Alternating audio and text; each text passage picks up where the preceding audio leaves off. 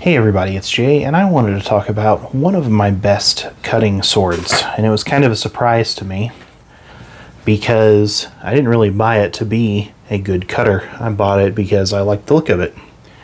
This is my TFW Kris number 4.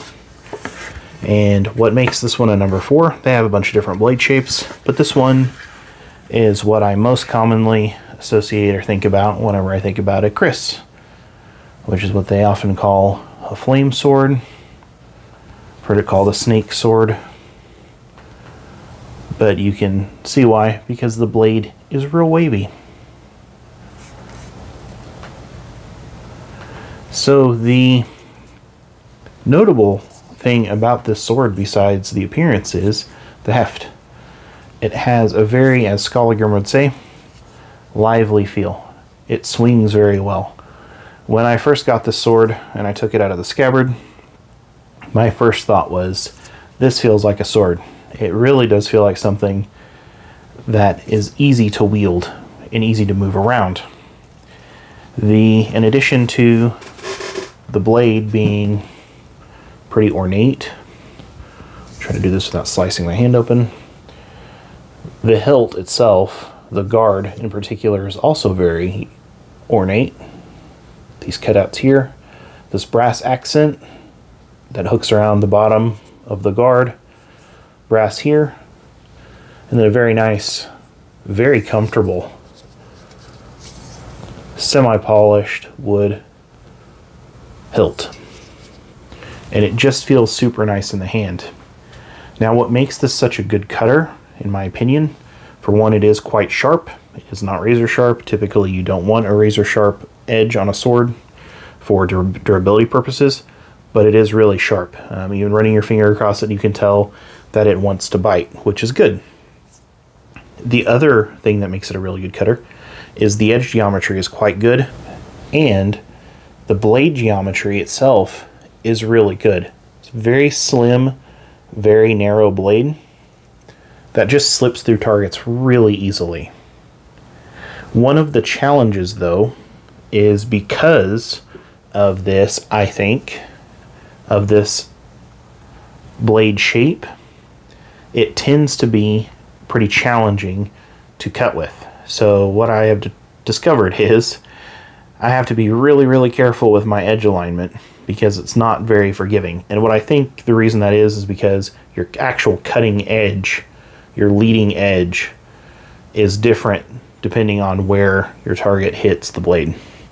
It's my assumption, I don't know for sure, because whenever I do get really good edge alignment, this thing is really easy to cut with.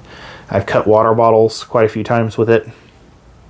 I've cut tatami mat now. This is the first sword that I had that would actually go through a tatami mat.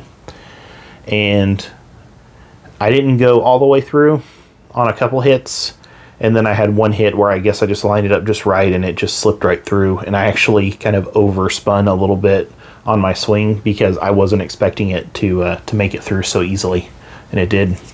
They offer these in a few different blade shapes and styles, different models that might be a little more suited to cutting.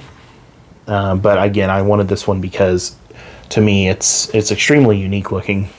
It does have a very nice needly point, and even just doing that, it was wanting to poke into my finger pretty good. And it has this downswept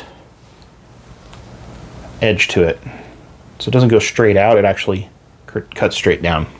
Now supposedly Kris swords like this were mainly used, knives mainly used for ceremonial purposes.